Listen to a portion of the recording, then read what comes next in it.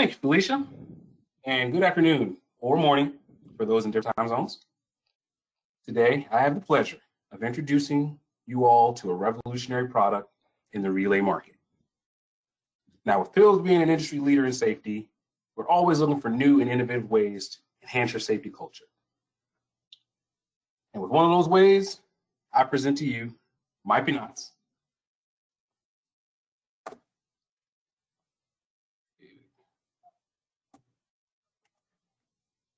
In this webinar, we will discuss the product overview, basically touch bases on the product in general, the order process and its benefits, few application examples, just kind of build on smaller examples and build into a more complex, and just touch bases on more what the modules and accessories are within this product platform.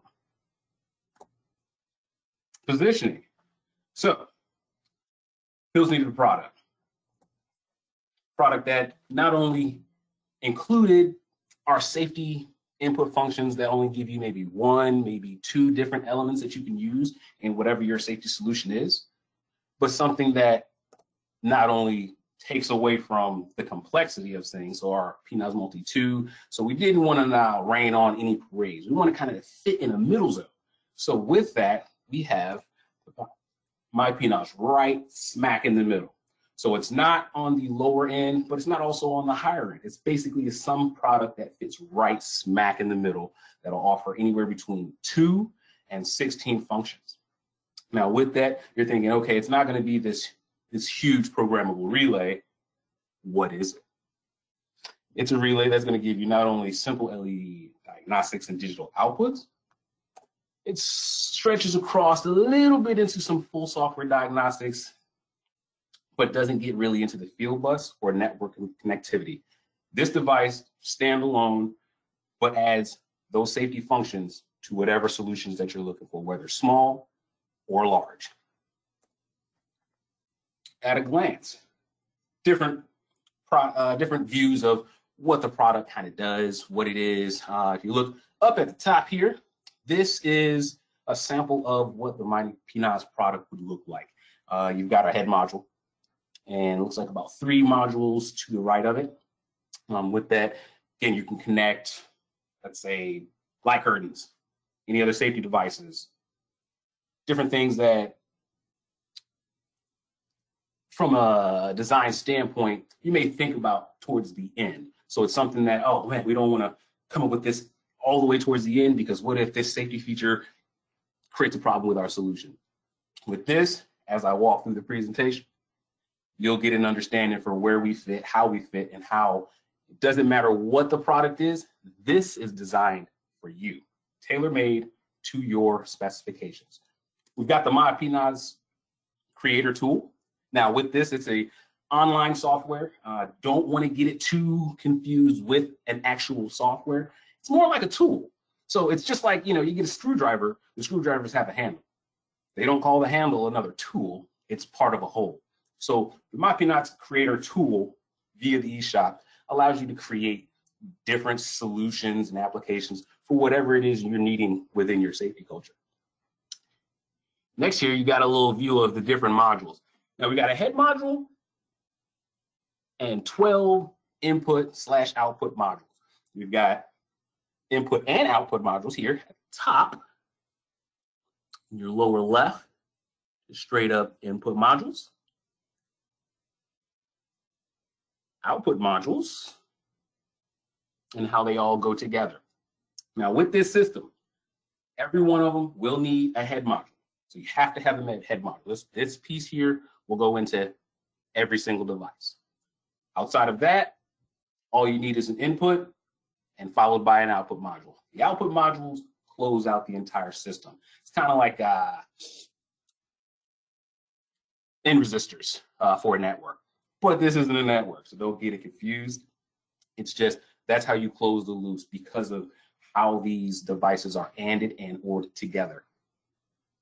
Next, you kind of get a chance to see the robustness of it. It's hard to tell based on a picture, but how the mechanical connections of this device work together. There's like a little rail, and that rail, the modules slide in snug and then clip in with the electrical connection via the bus connector in the back. So they kind of come together and they make a real solid device. So there's no real play or movement in the device. So what you're getting is your tailor-made device that looks like it was made specifically for that application or solution.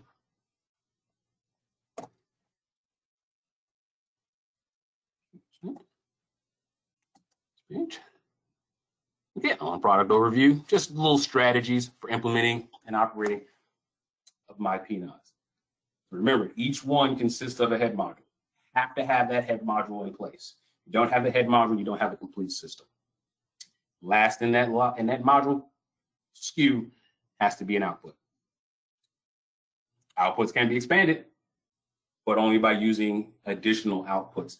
The moment you add another input, you're kind of creating a zone. So as I touch on that, what you're doing here is you can create very small functions or very, we'll call them larger, more complex functions. Can't really get up into the 17, 18, all the way to 100 complex functions and making the program do different things because you're not programming. There's no software needed. You just have an online tool. So in getting that online tool, again, we'll refer to our sales engineers, or if you want, you can cruise our website and you'll find the tool if you want just to kind of play around and get an idea for how it works. We'll touch bases on that in just a moment.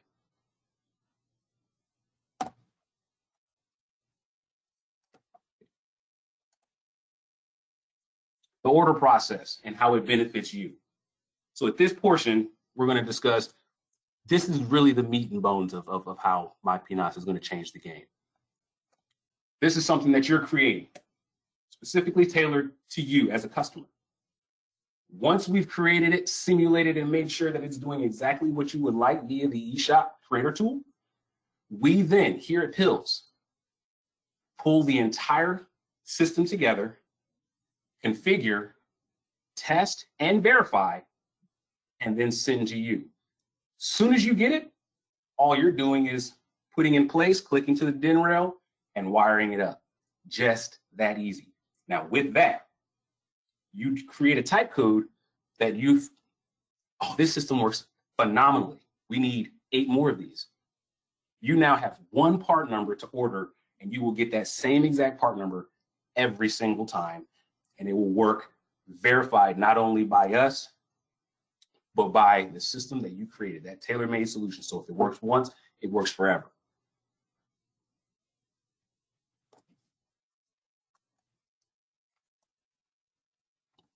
This is where we dig a little deeper into on the creation side. So this is where you will get more involved in the process. This is the front end. So as you sit down with either a sales engineer or you've got the ability, you've done it enough times, you go ahead on the eShop with the creator tool and create it yourself.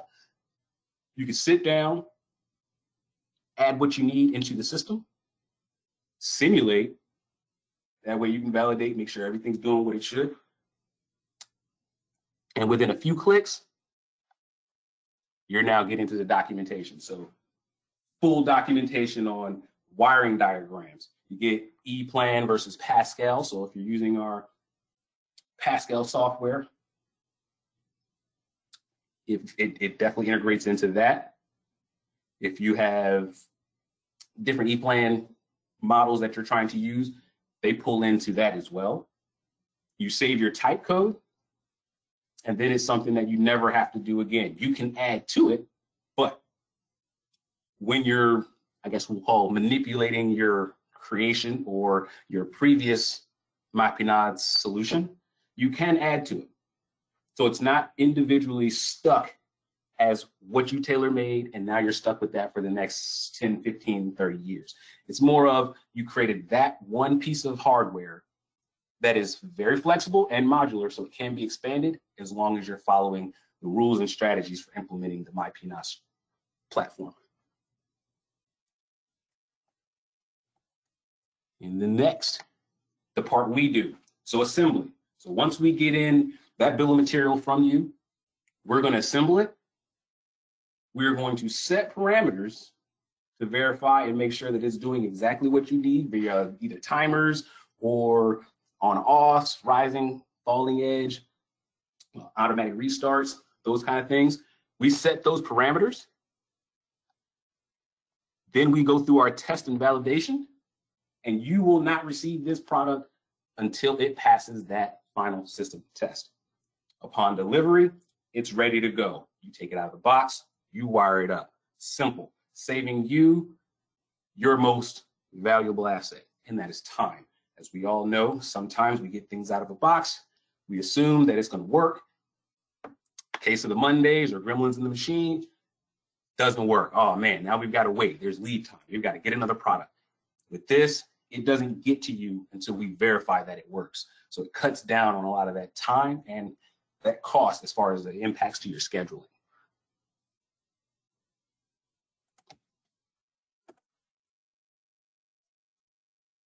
And your side, again, it's already pre-assembled, very little wiring. If you look over the wiring diagram, it literally tells you what you have to do, where you're landing your wires. Now, of course, it's not going to be to code.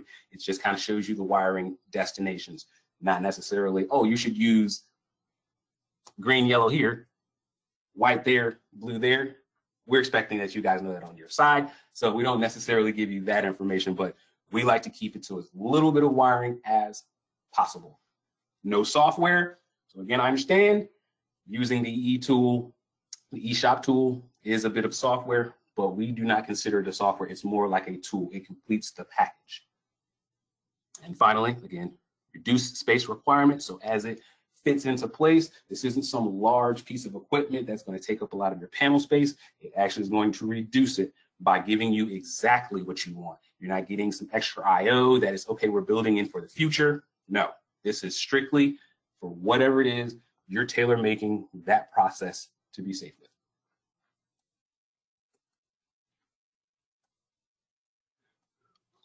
It's a benefit at a glance.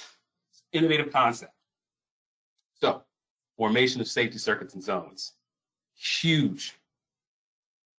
Can be assembled quickly, individually, with the myPNOZ creator. So if you think about this from a relay standpoint, a lot of times you got to do a lot of front-end engineering on that. You got to look at what you're needing. You have to understand what you're needing. You got to see power. You got to see what kind of devices can connect to it. This is quickly assembled because we're kind of walking you through the process of the creation side, but we're leaving it up to you as far as making it tailor-made. The modular design. So again, flexibility, but the modularity in this form is unique on the market. You only pay for what you need. As I stated before, you're not going to spend a lot of time adding that 10, 15, 20% of extra IO. You don't need it. If you need it down the line, again, there's a flexibility.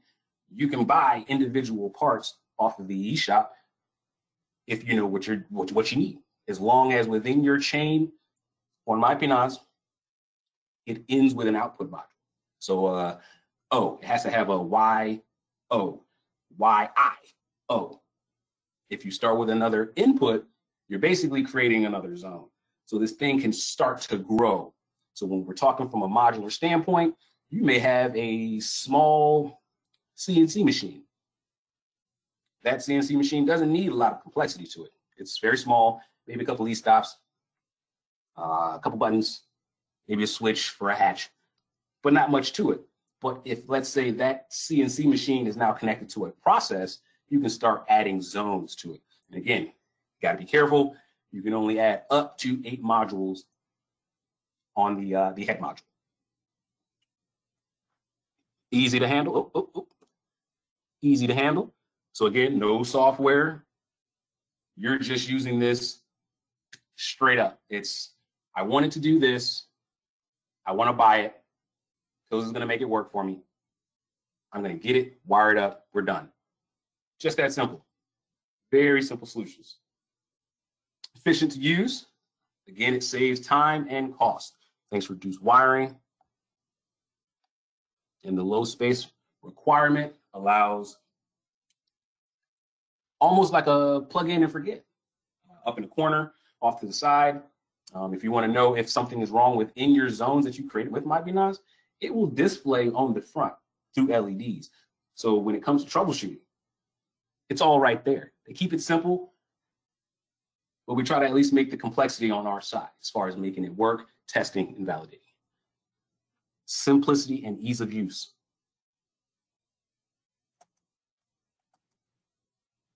Okay, a couple of application examples.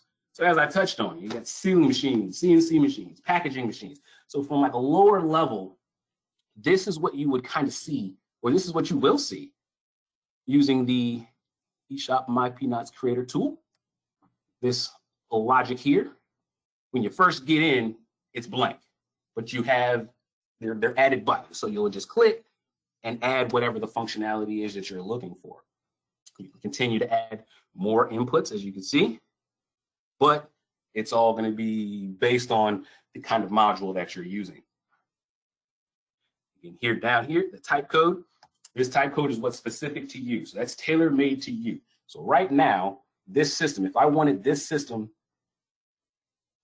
it looks very similar to this. In any one of these machines, I would use this type code within the eShop. And it will already pull in all the data. It will know what the dial settings are. We will then make it for you and send it to you. No ifs, ands, or buts about it. As we move to more complexity, you'll kind of see it kind of grows a little bit. So again, here, this is a small automatic press. And so we got some two-hand operatings in here, and it's grown a little bit. You can kind of see based off of the hardware kind of changed, as well as your type code. Now, as we continue on and add complexity, pay attention to that type code and watch as it continues to expand. It gets larger, and that's just based off of your different zones. So right now, this is all single zone solutions.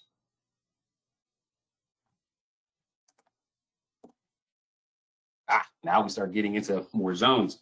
So right here we have zone 1, which is very similar to the previous examples. We got 4 e-stops and serious connection, safety gate for monitoring, some light curtains. And then zone 2, just specific light curtain. So when we create this logic within the myPNOZ creator tool, we have that. And then we threw in another input. So when we threw that input in and we created another zone, this is what we got. Now you say, okay, why is this and this similar? So they're similar because within the head module, there's an ANDed global safe function. This could be an e-stop. This could be anything. This could be a system ready. It could be anything you would like it to be, but it is consistent across each module in your myPNOZ platform. So that will stay the same.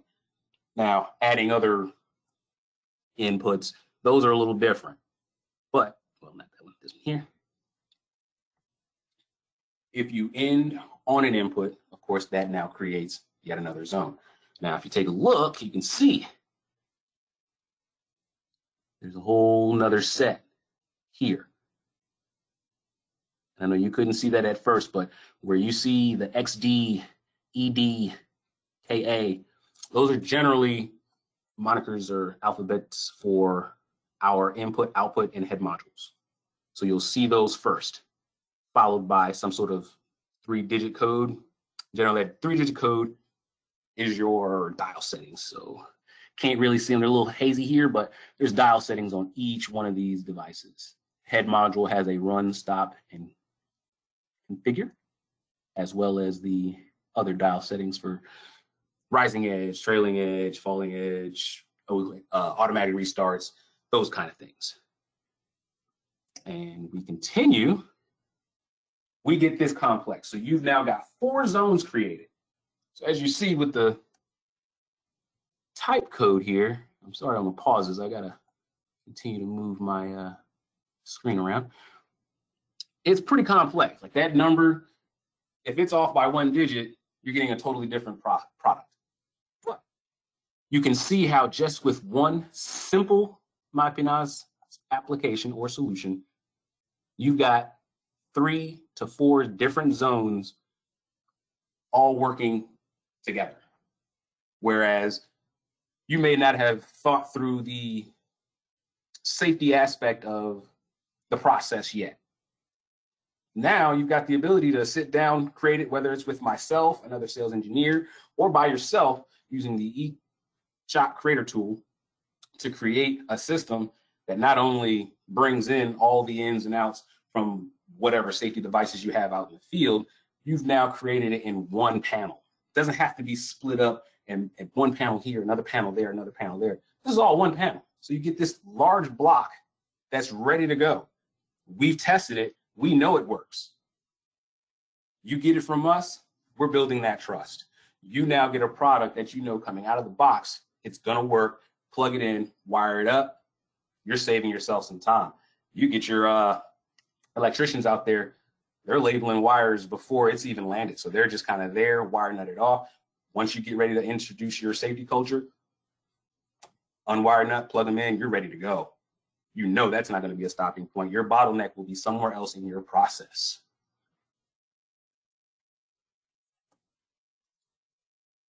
And again, compatible pills products. So as you can see, wide range of products that not only work with myPNOZ, these devices are very similar to our competitors. So yes, competitor stuff does work. As you can see, we've got lots of buttons, hinges, some switches. Ooh, there's a scanner in there. So in case from OSSDs, you can pull in some scanner data. Light curtains, jog switches, dead man switches, and kind of interlocks, door switches.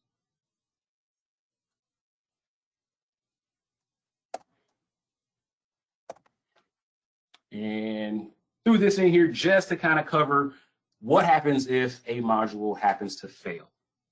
Of course, it's robust, so as it comes together, it's very tight. It fits together extremely well, so it's a very solid piece of equipment.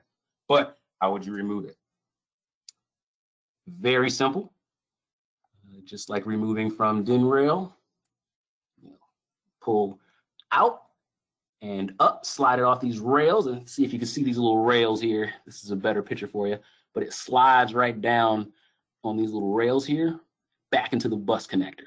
So all you would need is to, if you don't have any in stock, go through the eShop, order the exact module that you need, because you can order individual modules. Plug back in, turn your dial on your head module here to configure. It'll sit for 5 seconds, and then you'll see everything go green, and you're back in action. So very easy, very flexible, definitely modular as far as building zones, and a product that not only is one of our new revolutionary and innovative products, but something that's tailor-made just for you. So if you think about it, you're inventing a product every time you deal with the eShop Creator tool, creating a different solution with myPNOZ. And with that, I'll take questions and open it up for Felicia. Well, thank you, Brandon. Again, just wanted to remind you, if you have questions, please utilize the control panel under questions. So, and just type in your question there. We'll try to get to all the questions today. If we don't get to your question because of time constraints, we will be sure to email you personally with the answer.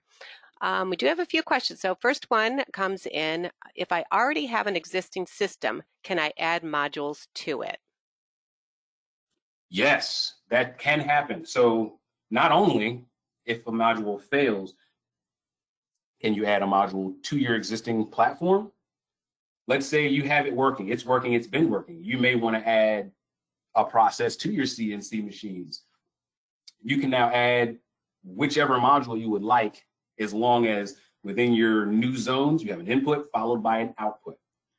Once you, connect those two modules together on the other side, on the right side of your last output module, you will turn that dial back to configure, 5 seconds, it'll all go green, starts right back up, and your system is now ready to go.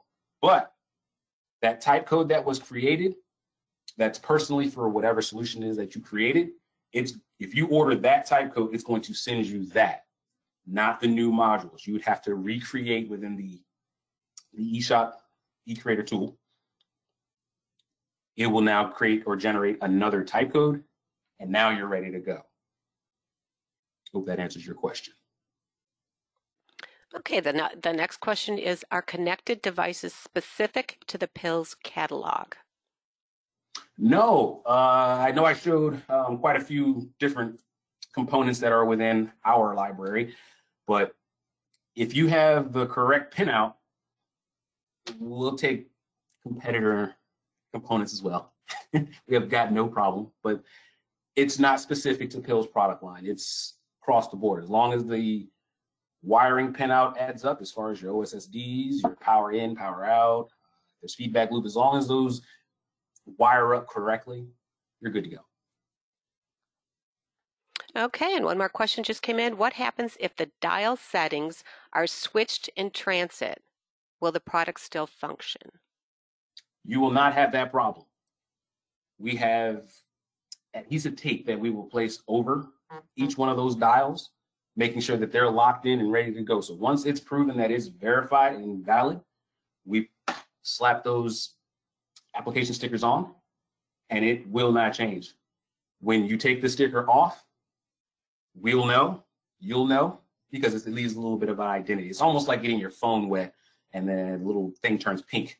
It's very similar to that. So you do not have the problem or run into an issue to where you'll have in transit maybe bumping and bumping around and dial changes or something comes loose. You won't have that problem.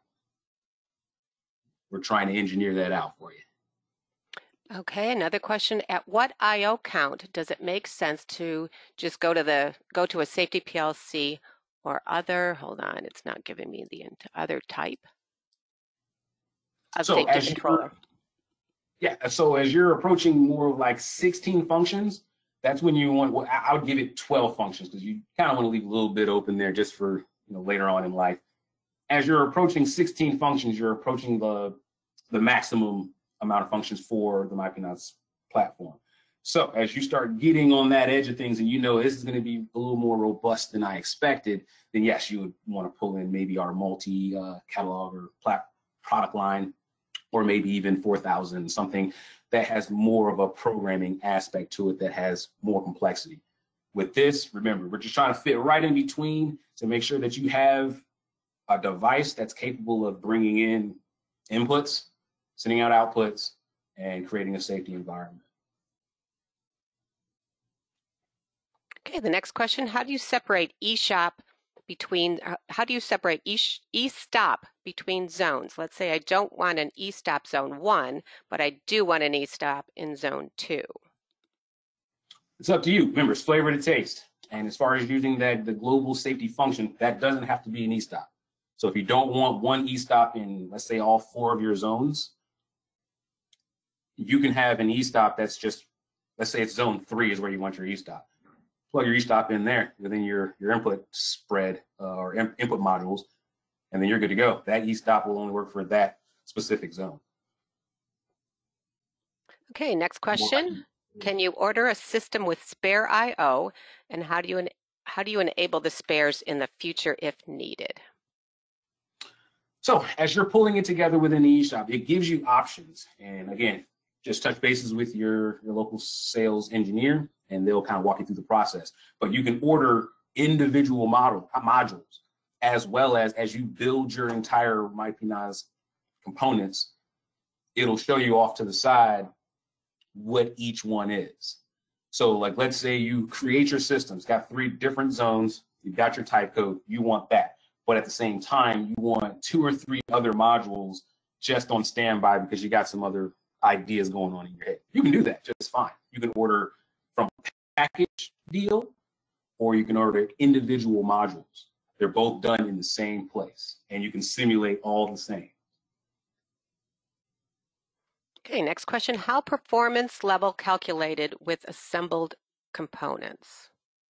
Maybe how is performance level calculated with assembled components? You can do it Pascal. If you understand as far as bringing in severities and how often things can happen, you can do a calculation. It'll, I guess, prove your system correct as far as whatever level you're looking for. But a lot of times, if you're using a certain level, as long as you don't go below that level, it's going to stay at that level. So this is a verified for sure.